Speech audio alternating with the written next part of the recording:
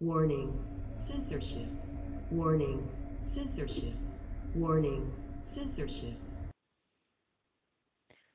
Oh, I'm looking pretty pixely. Good afternoon, good morning, I guess, and good evening, everybody. This is the Rebel News Daily live stream. It's hosted by me, Sheila Gunn Reid, today, and my guest host is Lewis Brackpool, our UK contributor. Lewis, I'm looking very pixely, but you are looking great. How's it going?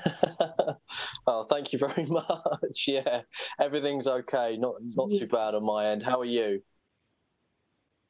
Oh, I don't know. We're having internet difficulties out here in the wilds of northern Canada, but we'll figure it out.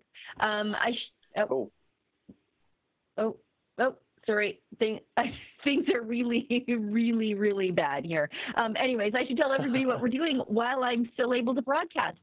This is the Rebel News Daily live stream. It's hosted, it used to just be hosted on Fridays by Ezra Levant, but then the pandemic struck and nobody could travel, but there was more news than ever, so we thought this is a good way to talk about it with everybody, sort of spontaneously as it happens, and react. And it used to be a great way for our viewers to support the work that we do on YouTube through something called a super chat, but then Biden got elected and big tech didn't have to pretend anymore, and so they completely demonetized so many conservative platforms, including us. So the moral of the story being we are becoming more resilient in spite of that soft censorship by broadcasting on 3 other platforms, Odyssey, Rumble, and SuperU.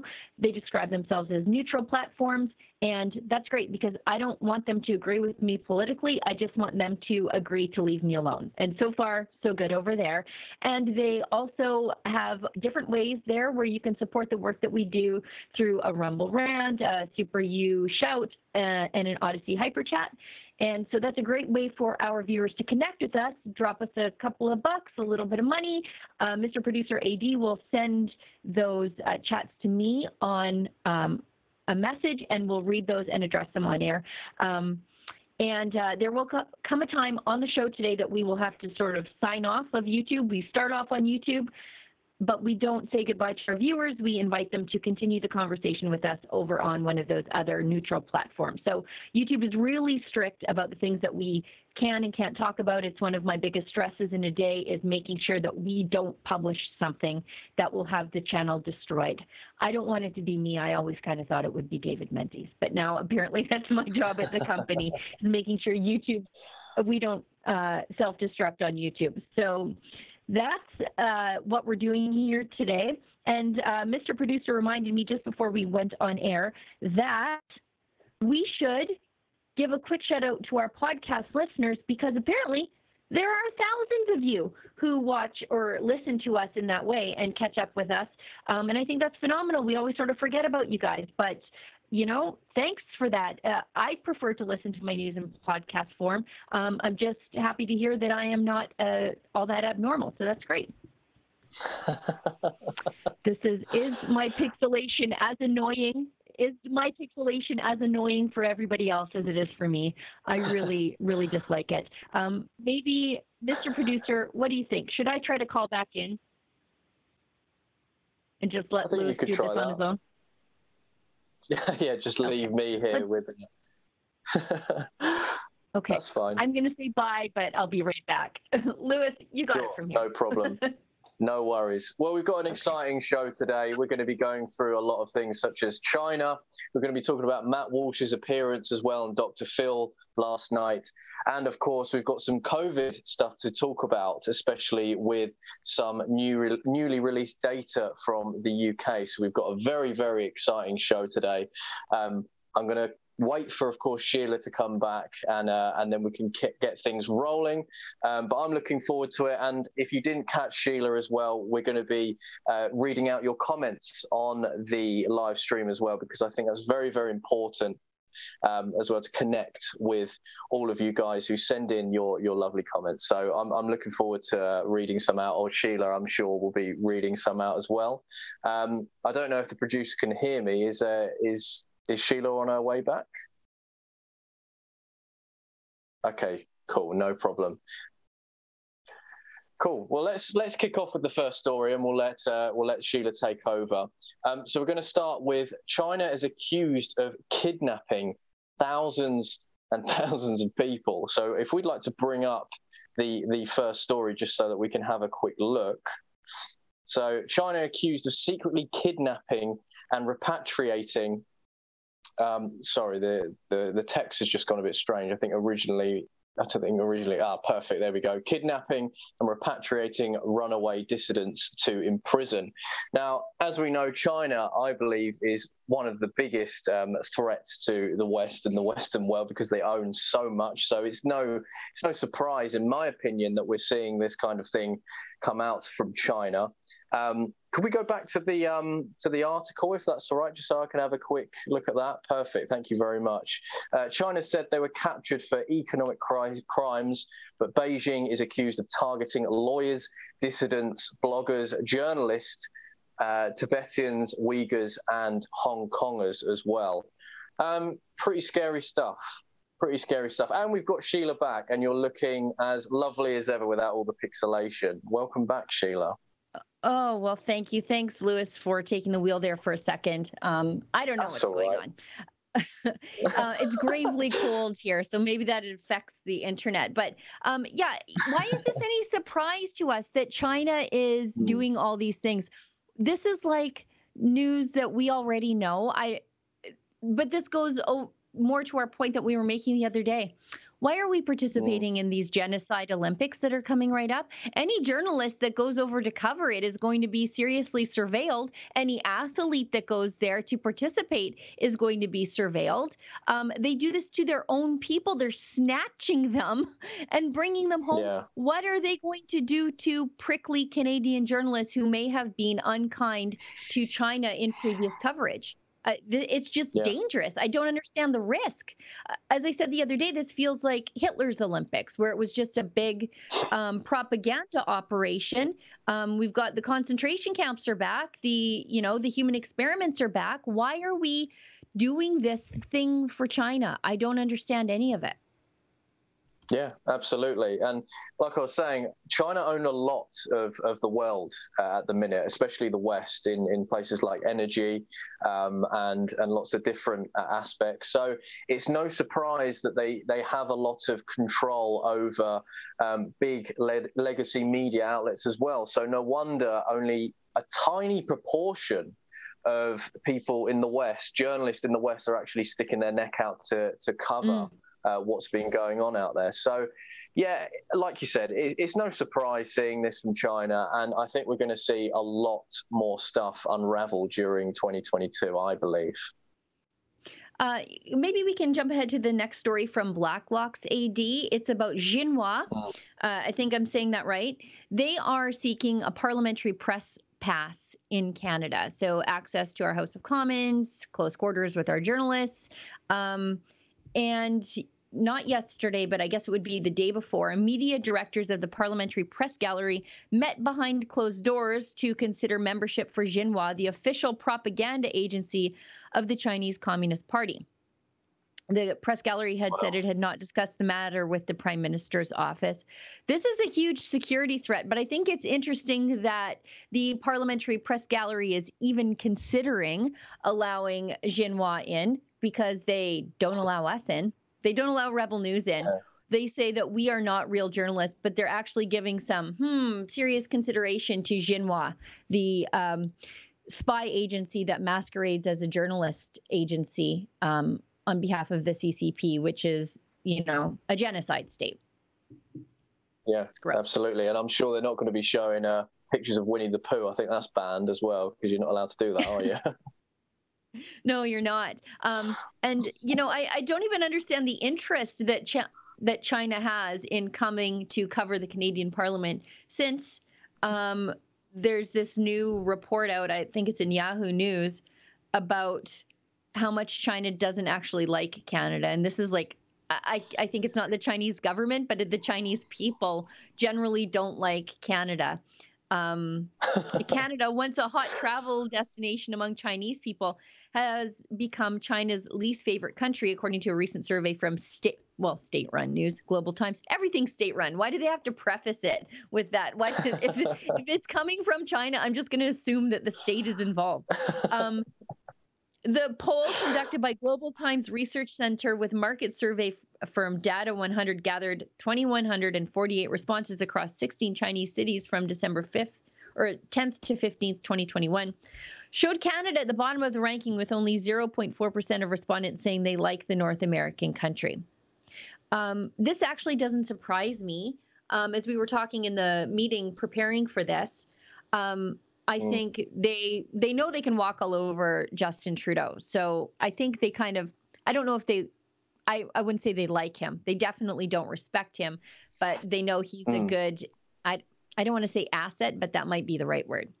But in Canada, we have a very strong, vocal Chinese immigrant community who came here for freedom, and they are very critical of the Chinese government. They are the ones saying, Justin Trudeau, you've got to get harder on them. We've got to stop our some of our citizenship policies where you just have to be born here to be a citizen, because there's a real problem with anchor babies from China being born in the lower mainland of British Columbia. It's a real big problem.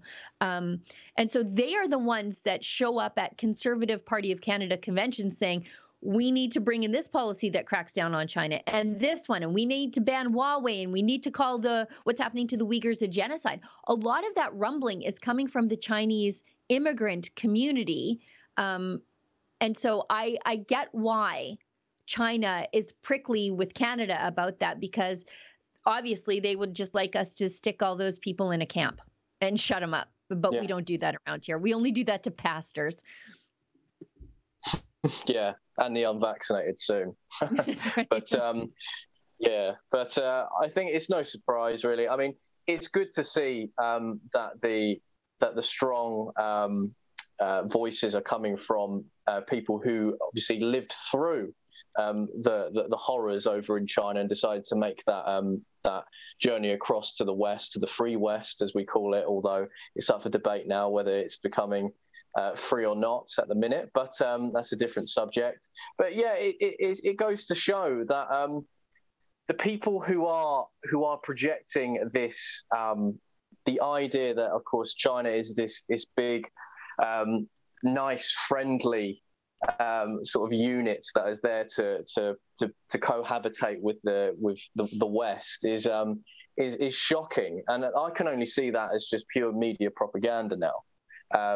From state China media and, of course, collaterally with the Western media, if that made sense. It's just shocking to me that you all of this evidence of the Uyghurs, of how China's big influence on the West is so out there. It's easy, you can easily find it. You can see all this information, yet people are still very, very silent on it. When I went to COP26, and there was some protesters outside protesting against the Chinese regime and spoke about the Falun Gong tribe who have been massacred over there that nobody really had heard of.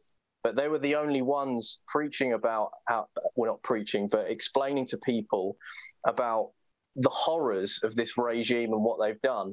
And then I speak to someone else and say, should we criticize China? And their immediate reaction is no. And, China's our friend. China's, we should be looking out for them, when they don't actually understand all the horrors that have been happening with this regime over the years. And it's going to continue to expand. But people need to start having these conversations. And they are tricky, but I think it's a very, very important one. Well, and it's interesting because so much of the opposition to China is coming from ethnic Chinese people, Hong Kongers, people in Taiwan, the Chinese expat community who escaped and did immigration right. They came in the front door and waited their turn. But if you got all your news from the mainstream media, any criticism of the Chinese government is often painted as anti-Chinese racism. But when you point to the people who are actually doing the criticism of China, they're ethnic Chinese. It's the worst form of gaslighting. And it's funny that you mentioned the Falun Gong, because I was reading the Epoch Times today, and Beijing just sentenced a Falun Gong practitioner to 8 years in prison ahead of the Olympic Games. And you're not going to hear anything about this in the mainstream media. No. You're not going to hear about any diplomatic pressure being put on China for what they're doing to the Falun Gong. They harvest their organs. They harvest the Falun Gong's organs. And this is not like a conspiracy theory. This is something that they do. They see the Falun Gong as subhuman, that are just like a natural resource that somebody else can use. It's awful. And we don't say a word in the Western world. We just let them get away with it because we need our electronic components and our cheap clothing from Shein. Well, here's the thing with that as well. I mean, you touched upon that when you try to criticize another country and their regime, you're met with the same sort of silly arguments of, oh, that means, you must be racist then for criticizing China or criticizing this country or that country. But like you said, the main people who are speaking about it are ethnically Chinese who have lived through the horrors and have first-hand experience of how the regime works. So I think people need to snap out of this idea of just because you're criticizing something doesn't mean that you're automatically this bigoted, horrible person. And I think society in general needs to just get over that. We should hold people accountable for actions, not based on, creed or ethnicity. It's based on actions and ideology. I think that's the main thing. Yeah, and I criticize China so much because I want the Chinese to be free. Exactly. I want the Chinese people to be free of their horrible government. Ideally, they're the first people persecuted by the Chinese government. So a lot of my criticism is not only directed at what China's doing to the rest of the world, but also equally what China's doing to its own people. Anyway, I could talk about how bad China is all the time. I could devote a whole show to just how awful China is and what a threat they are to the security of the world and the health of the world, by the way. But we should move along because you're in the UK, so you know what a plague the state broadcaster is, what a burden it is on the taxpayer, how unwatchable it is. Although I think more people probably watch the BBC than the statistical rounding error of Canadians who actually consume CBC content, even though we have these Canadian content laws. Now the Liberals, who are just in love with the concept of the CBC, the completely unwatchable CBC, they've decided that they're going to modernize the CBC by making the public broadcaster less reliant on advertising, which is literally the old model of the CBC. So I don't know how that's bringing it into the 21st century by doing more of the things we've done for the last 70 years.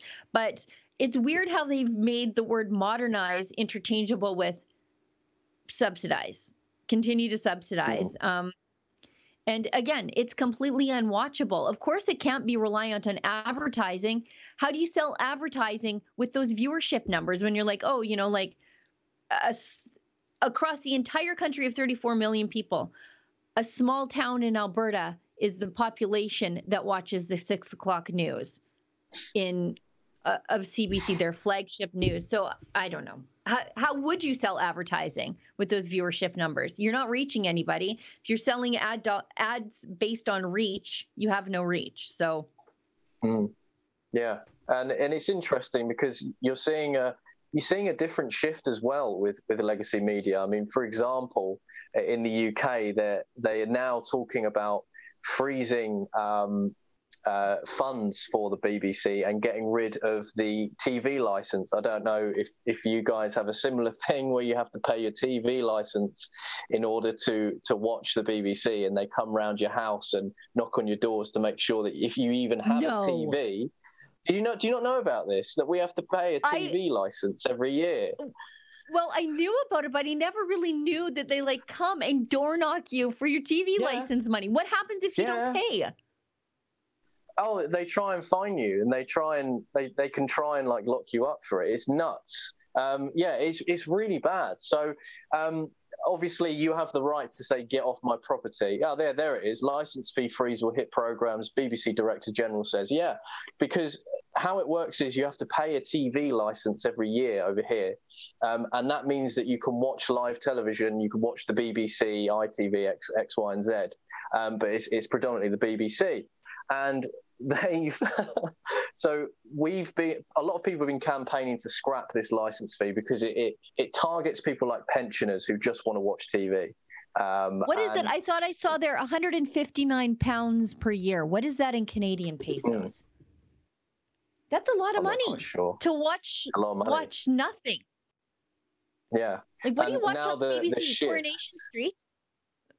Pretty much, yeah. Emmerdale, EastEnders. I don't watch them. I think my parents do, but you know, that's their own call. But yeah, $270. Yeah, $270 a year. So yeah, it's funny we're seeing this shift. I mean, it's a very outdated model. And of course, the fact that people can come to your house, knock on your door, and be like, "He's got a TV. You must watch live TV. You don't pay a license fee." Yeah, get off my property, mate. Like, you know, like, it's ridiculous. So I'm glad that they're looking into that. But yeah, it's a weird thing. I didn't know you didn't know about all that. I didn't know how. I just knew that there was a license fee, but I maybe thought it was like, you know, added onto your taxes, couple of bucks a month. That's how we support the CBC. The government just gives the money, and we just assume it's coming out of our taxes. They're like, here's $1.5 billion a year to make something completely unwatchable. Yeah. I didn't realize that you have to pay a license fee to watch live TV. By the way, who still watches live TV? What year is this? Is this 1997? Exactly. It's just ridiculous. Yeah, when you go to move into a property, you pay your council tax, you pay all your bills like your water, electricity, and then your TV license. So that's a separate one.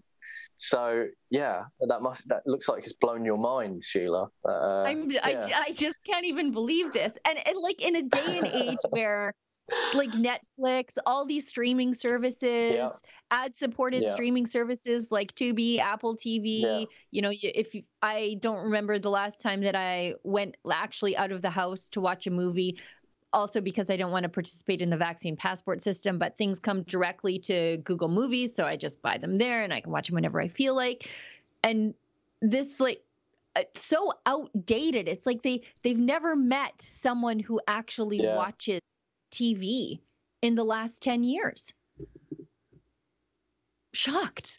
Yeah, it's absolutely nuts. Yeah, it's absolutely nuts. So yeah, a lot of people have been campaigning for the defund the BBC. That's it. Yeah, I've seen this before. I can't see the caption, but yeah, you pay your TV license and this is all that you get. It's just, iPlayer, services, Scotland, online, CBeebies, all the radios, Parliament. And it's like, really? It's so I'm in favour of scrapping the TV license. It's outdated. It's ridiculous. So it's interesting you talk about modelling for the CDC. So that's tied in really nicely, that one. That blows my mind. Now let's move along because there's I'm so shocked that you have to pay all that money for all that unwatchable garbage. Yeah. Anyway, speaking of like getting into the next century, there's a new generation of U.S. politicians coming up, and I think probably a generation older than you. I think I have a son that's pretty close to your age. Cool. So I feel like I understand what the young people are all about, but I don't know, because just saying that made me feel old. But there's a whole new slate of kind of young-ish people. Election ads, and we've got this one on cannabis reform, which let's watch it together. I haven't seen this yet. Every 37 seconds, someone is arrested for possession of marijuana. Since 2010, state and local police have arrested an estimated 7.3 million Americans for violating marijuana laws, over half of all drug arrests. Black people are 4 times more likely to be arrested for marijuana laws than white people. States waste $3.7 billion enforcing marijuana laws every year. Most of the people police are arresting aren't dealers, but rather people with small amounts of pot, just like me. I'm Gary Chambers, and I'm running for the U.S. Senate, and I approve this message. Gary, I don't think that's a small amount of pot. You're smoking a big hog's leg in your ad. What did I just watch? Unbelievable. I think it's sad that immediately it was all made about race. Immediately, I don't know. I don't know. I've got no words really. I've got no words to say. Sheila, what's your take on that policy, legalization? What's your take? I've never asked you that. It's been legalized in Canada for, I don't know, a few years. I've sort of given up caring on it. I do think that the government has handled it very poorly, as the government tends to do with all these sorts of things. For example, where I am, they have these regulations where you have to black out the windows, even though like the outside is all like cannabis shop, marijuana leaves, but they don't want the public to be able to see inside the store. And they say it's for security reasons, but the flip side has happened where it's really easy to rob a cannabis store because nobody can see the robbery happen. You just go in, rob the place, and walk back out. Nobody can see like the guy with the gun pointed at the person at the counter. And because of how it was first introduced and how it was sort of left up to the provinces to decide how they're going to legalize and manage it and tax it, in where I am, Alberta, we're sort of like the Wild West with some of this stuff, but still even the government being involved. The government was selling cannabis like direct to mail, and they lost a bunch of money on it because they were competing with these stores that were just literally everywhere. You could throw a rock in any direction, hit a cannabis store. Likewise with liquor stores. So I'm happy that, there's all these pop-up entrepreneurs. I guess now I've never even done marijuana. I just don't care. I made it this far in my life now. I'm just gonna keep on going. I'm not even interested. But just how the government rolled it out, and then the government lost money selling marijuana is the perfect synopsis of everything that's wrong with the government, right? And then they taxed it. They made it more expensive. They certainly didn't put the local weed man out of business, the guy, the dial-a-doper guy, because the government taxed it so much. So, I mean, I guess you can get different products now, and so there's, it's sort of like a cornucopia of things marijuana now, which is, I guess, interesting if you're into that kind of stuff. And the weed man just had his couple of strains that he sold you in a baggie, so I guess it's a little different. But I don't know. I just don't care. But I did think it was interesting that this guy, this is his ad now, is just, look at how cool I am. I'm sitting in a field, like I said, smoking a hog's leg. Where he's like, people like me with a little bit of marijuana, and I'm like, what? That's not a little bit. That's a fair bit. I don't know. Gosh, yeah, I know. I mean, it's creative, I guess. Very creative. Yeah. I believe we're moving on now to the cringy ad is what it's called. Yeah. So let's have a little react to this.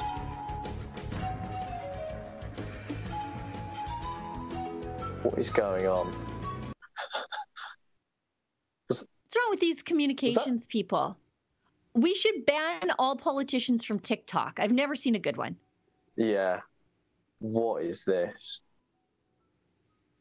Well, who's got Heelys on? Really? At this time? Again, what year is this? Was that literally an ad for? That was his TikTok. Sorry. He's going in to stop the Republican agenda. I don't know. You're wearing Heelys. Anybody could stop you. They just roll you backwards. Yeah, it is politicians using memes, isn't it? It's just no. They're not good at it. I mean, no, they're not. I'll tell you who the two politicians actually that I thought used memes to their advantage was Trump. I think he was very, very good at doing that. And Gozar is his name. I forgot his first name. Gozar, I believe his name in the US. I've been seeing he's been doing some good he's good a dentist. memeing for he's a dentist. I didn't know that. He is. Yeah. But everyone else, no, you can't do it. It's banned. Well, particularly the left. Like this just reaffirms my position that the left can't meme. They're not good at it because they're not funny, because they're too busy policing comedy and telling you what you can and can't laugh at. So naturally, they can't even produce a meme or a picture or a TikTok that's even like caused me to crack a smile on the side of my face, because it's just stupid. It's not interesting because they're so unfunny. I was just more confused. Yeah, I was just more confused at that, because I was like, hang on a minute, is this the advert? So, you know, it goes to show you, doesn't it? Are you selling me your politics or your shoes? I can't tell. You know, and I should be able to tell. I remember when Heelys came out as well. Yeah. Something very exciting happened yesterday. Well, no, that's not true. I was going to say I very rarely watch Dr. Phil, but sometimes I watch it like it's a train wreck and it's sort of on in the background when I'm working because I work from home. But Matt Walsh of the Daily Wire was on there yesterday, and I watch Matt religiously. I listen to Matt all of the time when I'm on the treadmill. And he was on Dr. Phil yesterday because, as some of you may or may not know, Matt Walsh is a celebrated best-selling LGBT children's author. And he went on Dr. Phil to talk about transgenderism and the forced use of somebody else's pronouns and medical interventions on little kids. And, you know, he really knows his stuff. He gives a lot of talks on this stuff. And I kind of like how the left loved his LGBT children's book until they actually figured out what it was about. And Johnny the Walrus, basically, the moral of the story of the book is this little boy decides that he's a walrus. Instead of his mom saying, okay, yeah, fine, honey, you're a walrus. Come back when you're G.I. Joe, or go play and you'll grow out of it. It's just a whim of a child. The mom says, oh, we better take you to the doctor.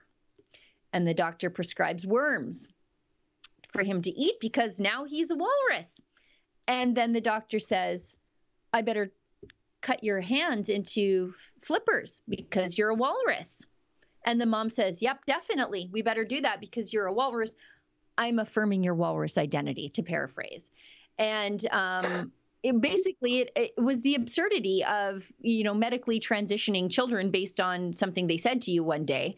And the radical left, they decided to make sure that his book wasn't on Amazon, and they tried to have it pulled down in all other places, in Barnes & Noble, and naturally, the book just sold out. I'm still awaiting my copy.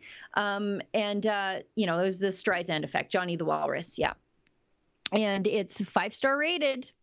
And I kind of like the foray of conservatives, especially conservative parents, creating content for children. And it's not even conservative content. It's just like, leave my kid alone. I've got my family, you do your family over there. That's sort of the theme of how conservatives think about the family. But anyway, long story short, he went on to Dr. Phil. And if you don't pay attention to the audience, because this is a California audience that knew that Matt Walsh was coming, so the audience is stacked against him. But if you don't listen to the audience and just listen to the left-wing activist and Matt, the reasonable, unexcitable conservative, so boring, he's excellent, versus the people who, on the other side, if you just disregard the audience, pay attention to that, you're like, oh my goodness, this is an axe murdering. Matt Walsh murdered these people. I'd like to report a crime. So maybe we can show some of that if you wouldn't mind. That's a question I would like to throw out to other members of the panel, actually, because just like the 4-year-old can't answer what is a girl. Well, this is one of the problems with this left-wing gender ideology, is that no one who espouses it can even tell you what these words mean. Like, what is a woman? Well, can you tell me what a woman is? No, I can't. Because it's not for me to say. Womanhood looks different for everybody. What do you define a woman as? An adult human female. And what does a female mean? Well, that's how do you define a female? someone with female reproductive organs. Okay. Someone who's, here's the thing. When you're female, it goes right down to your bones, your DNA. So that's why if someone dies, we could dig up their bones 100 years from now. We have no idea what they believed in their head, but we can tell what sex they were because it's ingrained in every fiber of their being. Interesting. So I'm trying to understand. Your definition is that a woman is someone who is female, you said, right? Correct. Your biological female. So what happens if we have maybe someone who is female, identifies as a woman, right? Cisgender woman, right? As you just explained, but maybe doesn't have the ability to reproduce. Maybe doesn't have those organs that you're talking about that are reproductive organs. I have answered the question. You stood up here and said trans women are women. Yes. Tell me what you mean. What is a woman? Womanhood is something that, just as Ethan explained, I cannot define because I am not but myself. You used the word, so what did you mean when you said trans women are women if you don't know what it means? Right. So here's the thing. So I do not define what a woman is because I do not identify as a woman. Womanhood is something that is an umbrella term. It includes people that describes what? People who identify as a woman. Identify as what? As a woman. What is that? Was to each their own. Okay. Each woman, each man, each person is going to have a different relation with their own gender identity and define it differently. And so trans women are women too. Okay. And you want to hold on. Trans women are women. You won't even tell me what the word means, though. So that's the problem. You want to reduce women. You want to reduce men down to maybe just their genetics, our genitals, our chromosomes, right? That's what you're saying. What you want to do is what you want to do is appropriate women. You want to appropriate womanhood. Okay. And turn it into basically a costume that can be worn. Do you know what? I just want to say, there is. I don't know what you think about this, Sheila, but how offensive is that person sat there and said, "Well, what about women who can't reproduce?" I mean, basically saying that a woman who cannot reproduce is not a real woman. I mean, surely that is the pinnacle of offensiveness. Surely, if they want to talk offensive, surely that statement alone is enough for someone to go, hang on a minute, no, you're talking nonsense there. Like, just because something doesn't work automatically means you're not a real person. Like, that's their definition of it, surely. So that to me just screams like you're delegitimizing women across the world by saying that. And that's so wrong. Yeah, they are taking women with a biological disorder.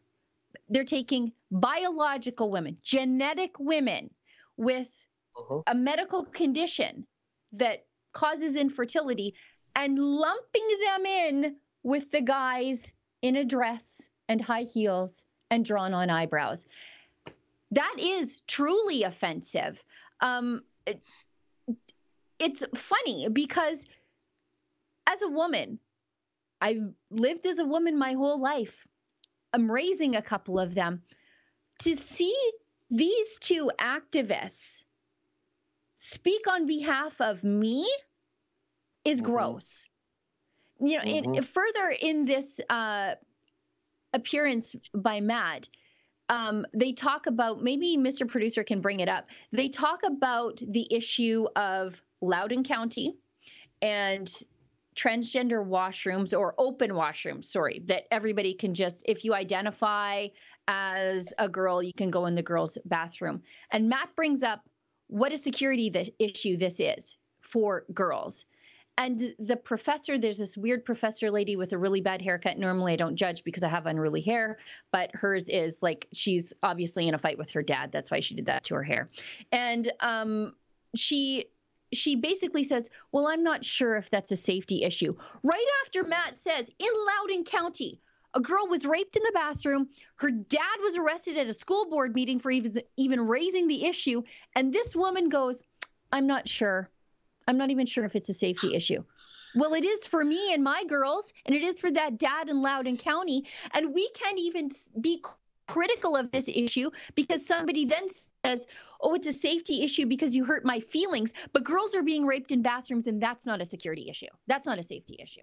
It's ridiculous. Well, exactly. And I think as well, Matt Walsh made the best counter argument there, that we literally can dig up people, well, I say women, who have died hundreds of years ago, and you do not even need to know what they were thinking. Just by forensical scientific analysis, you can determine what sex that person is. And that shows to you that it's not just in your head of how it's measured. It's measured through genetics, DNA, chromosomes, and X, Y, and Z. And I think it's shocking that people have fallen to this idea of it's all measured around feeling. I don't think you can measure that. I don't think that's immeasurable. So it's almost now, it's an issue that is really polarizing people, and it's polarizing children as well, and it's making children almost scared to even say, hang on a minute, well, this doesn't seem right. And that's what's worrying, not being able to critique. I think being able to critique an idea for better ideas is how you move forward. And it's almost like these people have made their mind up on what they would like to believe, and they don't want anything else. So therefore, everyone else is wrong.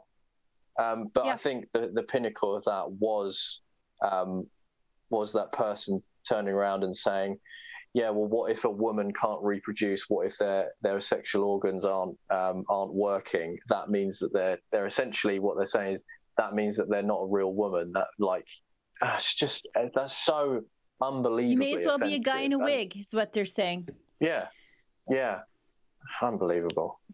Later on in that appearance, Matt made the point that there are, as I always call them, mediocre men stealing opportunities from girls. And the activist said, oh, look at him, talking about women. Who does he think he is? But you're just a guy in makeup. You don't get to speak for me either, but at least Matt is saying, get out of girls' sports. This is deeply personal for me because my daughter trains probably 8 days a week. She plays high-level competitive rugby at an international level. But as Mr. Producer brought up, she can train 8 days a week. She's in the gym, she's lifting, she's running, she's tackling, she's running drills all the time, serious about her nutrition. She's 15, but those 15-year-old boys are much bigger than her. And two things are going to happen if things are allowed to proceed the way they are. A mediocre boy who's flunked out of the national team program is going to take her spot on the girls' team, as we see all the time in swimming these days. They're just swimming, cycling, weightlifting, flunk out of the male stuff and just go over and steal a spot from a girl who's worked really hard for it. Or her career is going to be ended because she's going to be across the scrum from a boy who identifies as a girl, and she's going to receive a serious injury. And if this madness is going to continue, that's what we're facing in my family. But it's going to be faced by every family with a high-level female athlete. This is truly the end of female sports, unless we put a marker down and say this is crazy, enough is enough. But we cannot feel our way out of biology. It doesn't change. Exactly. Whatever that young man feels inside of his body and however he lives his life outside of his sport, I don't care. I can't be bothered to care. I'm too busy driving my 15-year-old to training. But it doesn't change the fact that he has undergone male puberty. And that increases muscle mass, bone mass, growth, everything that my daughter will not. And it's not fair. There's got to be a different solution. Absolutely. I mean, you couldn't have said it better. And I'll be honest, I don't even think I've got anything to add to that because you've said it perfectly. So perfect. Let's we've gone long on YouTube, so that's great. But we are, I think, going to sign off of YouTube and encourage our people who are watching us on YouTube to join us on Rumble, Odyssey, or Super U. We're going to continue the conversation, which is going to get dangerous, at least according to YouTube standards. We're going to be talking about hate facts and conspiracy facts, not conspiracy theories. So if you wouldn't mind joining us on one of those other platforms, and we are going to continue the dangerous conversation over there. And Mr. Producer will let me know when we're all clear. All clear. Okay. We are clear. All clear. Okay, perfect.